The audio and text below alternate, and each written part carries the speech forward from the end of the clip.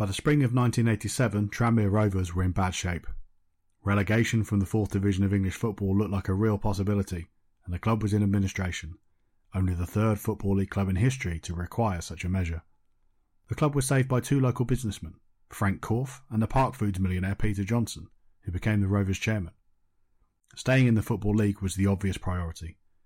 To that end, a former Tranmere Rovers player and manager was brought back into the club from Carnarvon Town.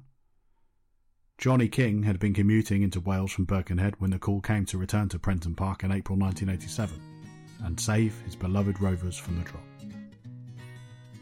This is part 2 of the story of Johnny King and Tranmere Rovers. After the two were reunited in 1987, the late fight for survival in the 4th Division wasn't triumphant or spectacular. It was a rather scrappy affair, and in truth Tranmere came closer to relegation than King would have liked. Even on the last day of the season, in the midst of an infamous relegation free-for-all, Tranmere's task was relatively uneventful by comparison with matches elsewhere. They kicked off against Exeter City knowing that a win would guarantee safety. And win they did. Ian Muir, whose name will feature prominently here, made the goal. His skill and trickery in the left-hand channel created the space for a cross, and Birkenhead-born Gary Williams was the beneficiary. A pitch invasion followed the final whistle. Rovers were safe. In a matter of weeks, Peter Johnson and John King had, to use a turn of phrase of which the man himself would have approved, steadied the ship. From now on, scrappy wouldn't suffice. The 4th Division wasn't enough. King had set his sights on bigger and better things. In the 1987-88 season, his management skills began to take hold, and Tranmere jumped from near oblivion to a much more respectable finish in 14th place. They ended the season with a run of 7 matches unbeaten, the kind of form that would have made King's return much more relaxed. But the most impressive performances came in the first half of the campaign. In October, Tranmere welcomed Rochdale to Prenton Park, fresh from a 2-legged League Cup exit by their hand. Muir's hat-trick stole the show in a rampant 6-1 victory that would be cast in an even brighter light by a goalless draw between the same two sides just a few days later in the Associate Members' Cup, at that time known as the Sherpa Vans Trophy. Muir also scored twice in the season's other high-scoring win, a 4-0 thumping of Stockport County at Prenton Park, and many more followed. He scored 27 league goals in 1987-88 because scoring goals was what he did. Muir was born in Coventry, coincidentally now my adopted home, in 1963. He turned professional with Queen's Park Rangers and floated around before finally landing at Prenton Park in the mid-1980s thanks to the foresight of Frank Worthington, the team's player-manager. 10 years later, he was Tranmere's record goalscorer, an accolade he holds to this day. Muir was one of those strikers who seemed to find a way to score by hook or by crook. He was a smart penalty box poacher and had a lovely striker's instinct about him, as all prolific forwards do. He took penalties and tucked home tap-ins, but he was no stranger to the odd goal that was altogether more showy, and his ability to link up with winger Johnny Morrissey, the junior to the Johnny Morrissey senior who played briefly for Liverpool and not so briefly for Everton, was one of King's most potent weapons.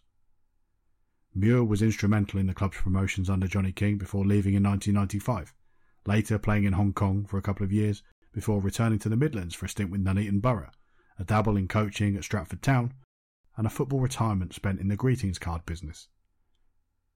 The one route back into football Muir has showed an interest in has been the most romantic and overambitious of all, as manager of Tranmere Rovers. King's own dream began to come true the following season. In 1988-89, Tranmere finished in 2nd place behind 4th Division winners Rotherham United and took one of the 3 automatic promotion places.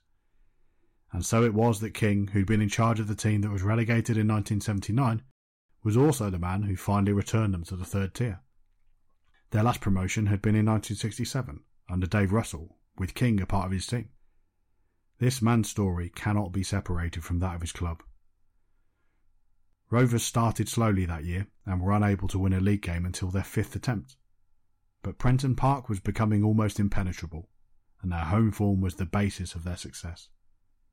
After defeats to Cambridge United in September and York City in October, Tranmere didn't lose another home league game. In fact, by the end of the season, they weren't really losing anywhere. They secured their promotion with just 1 loss in their last 15 4th Division matches, and made decent headway in cup football to boot. As tragedy engulfed Merseyside on Johnny King's birthday in 1989, Tranmere's first major success with him at the helm was overshadowed by matters of far greater significance. But football, at Liverpool as elsewhere, gradually resumed a sense of normality, and when it did, Tranmere took their new division by storm. King's team took the jump in stride and kept their cup form going too. In the league, they racked up 80 points to finish fourth. They started with 4 wins in all competitions and later went on 2 noteworthy runs. Firstly, to tot up 6 wins in all competitions in the autumn, then, incredibly, to double that in February and March. There was also the small matter of an impressive draw against Premier League ever-present Tottenham Hotspur in the 4th round of the FA Cup in November 1989. In hindsight, losing the replay heavily deprives that achievement of some of its sheen. When all was said and done, both Chris Malkin and Muir, prolific throughout the season, had scored a ton of goals to set up a playoff semi-final across 2 legs against Bury. The first leg was a 0-0 draw at Gig Lane, the second a 2-0 Tranmere victory at Prenton Park. You already know which 2 players scored the goals. But Tranmere had Wembley business to attend to even before they went head-to-head with Notts County in their playoff final. In 1990 they won the Leyland Daft Trophy, the club's first major honour. Having seen off Chester City twice, Rochdale and Bolton Wanderers, Tranmere played Doncaster Rovers over 2 legs in the Northern Final. The first leg was at home, and the deadly duo were at it again. Muir had a shot blocked and then dinked the rebound over the goalkeeper to give Tranmere the lead in the first half. Malkin prodded the second over the line from close range in the second. A 1-1 draw at Doncaster was enough, and the first showpiece final of Tranmere's season was set. And so to the Wembley doubleheader, which was to become something of a habit. King was in fine fettle at the Leyland Daft Trophy final, boutonniere and all.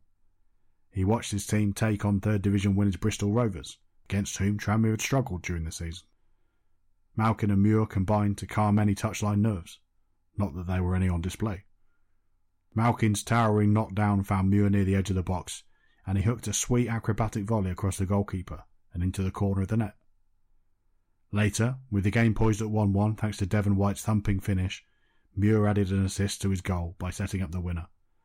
Mark Hughes, formerly of Bristol Rovers, won a tackle inside the opposition penalty area, and the ball squirmed away to Muir. His lofted cross was met by Jim Steele, and Tranmere were back in front and destined to stay there. But when Stanley Matthews handed the trophy to Tranmere skipper Jim Harvey, manager Jerry Francis and Bristol Rovers felt aggrieved. Tranmere goalkeeper Eric Nixon, they said, committed a foul on the edge of his penalty area that went unpunished. More serious in their eyes was an apparent push by Steele on defender Jeff Twentyman as the pair braced themselves to compete for Muir's cross for the winning goal. There was no such luck for Tranmere in their second Wembley visit a week later. A second successive promotion proved out of reach, and Notts County eased to a 2-0 win under the Twin Towers. But it was a mere delay. Johnny King's trip to the moon continued to soar. Tranmere won 2 fewer points in 1990-91 than they had in the previous season, yet they were promoted to the second tier for only the second time in their history. Such are the glorious vagaries of playoff football. In a reversal of fortunes from the previous year, Tranmere succeeded in the playoff final but lost in the Leyland Daft Trophy, as they once again earned 2 trips to Wembley. Muir, of course, was on fire in that trophy run, scoring 8 goals, including a hat-trick in the first leg of the Northern Final against Preston North End. But it was in the promotion battle that Tranmere finally came out on top, to achieve their second promotion in 3 years. Again, repeated shifts in Tranmere's divisional status would later become habitual. Their success in 1990-91 was ignited in March, when King's team won 6 league matches in a row, beating Wigan Athletic, Swansea City, AFC Bournemouth, Chester City, Shrewsbury Town and Cambridge United. As their surge to the playoff continued, they won another 4 in a row in April to finish in 5th place. Just as they had in the previous season, Tranmere drew their playoff semi-final first leg away, this time 2-2 at Griffin Park against Brentford, and completed the job on Merseyside. A Jed Brannan goal against the Bees was enough to take Rovers back to Wembley. King named a number of youngsters in his team that faced Bolton Wanderers in the final, and it was an excruciatingly tense afternoon. Goalkeeper Nixon was forced into a full-stretch diving save in the middle of the second half as the team struggled to find a breakthrough, and then, right at the death, a bouncing shot from Phil Brown ticked up and hit Nixon in the face. When your luck's in, your luck's in. The game finished goalless, and extra time was needed to separate the teams. Tranmere had the composure when it was needed. Morrissey clipped a superb pass into the channel to set Brannan clear on goal. His shot was blocked, but Malkin, a substitute that day, was on hand to bury it in the bottom corner. Tranmere were promoted to the second division, or, to give it its ridiculous 1990s English football label, Division 1. With Rovers in the second tier, it was time for King and his chairman, Peter Johnson, to get serious, and the first order of business was to build the greatest team in the history of Tranmere Rovers, the crew of the famous trip to the moon. John Aldridge was the jewel in the crown, the ultimate manifestation of King's nous in the transfer market. But that team was something else. Experienced players like Muir, Morrissey and long-serving goalkeeper and captain Nixon were joined by King's new signings. Their number soon included Pat Nevin, who played for Tranmere between 1991 and 1997. Tony Thomas, Kenny Irons and John McGreal all graduated into the Rovers first team under King and went on to rack up the better part of 1,000 appearances between them. But King's Tranmere wasn't about personnel as much as style. The tactical approach they deployed made their successes all the more impressive. King seldom compromised. Tranmere's football was, appropriately, swashbuckling. They knew how to pass and play through the lines, and they often played effectively with a front three. Aldridge got off to a flyer in Division 1, scoring twice on opening day in a 2-0 win at Brighton and Hove Albion. In fact, he scored in every game Tranmere played in August 1991, totalling 9 goals in 5 matches, including a hat-trick and a 4-3 win over Halifax Town in the first round of the League Cup. Rovers found their new level more difficult, of course, but they didn't lose until they went to Middlesbrough in the middle of September. Truth be told, their form was distinctly mid-table in nature, save for a winless run of 7 matches around the turn of the year and a couple of decent winning streaks. 3 games here, 3 games there. It was enough to finish safely in 14th. As Muir's influence waned, Aldridge banged in goals like they were going out of fashion. Nevin, a former loanee, made his second debut in March 1992 and became an effective and thrilling winger in King's highly dynamic setup. He eventually played 227 times for Tranmere before returning to Scotland to play for Kilmarnock. 91-92 was a real test of King's mettle, but it also offered a breather away from the drama of Wembley finals. A brief one, as it turned out.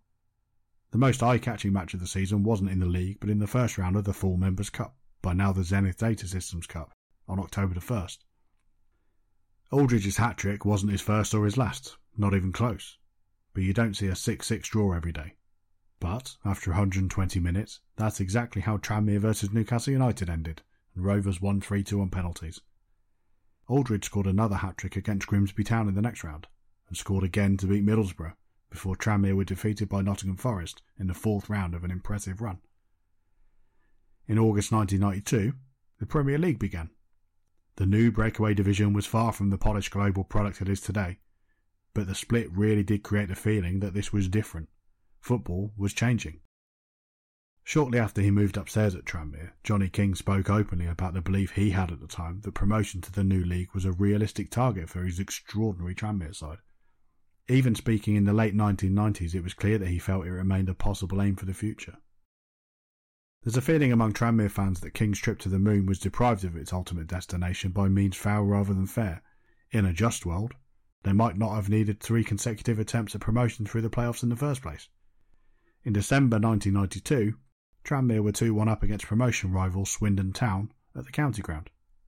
The match was abandoned because of a floodlight failure.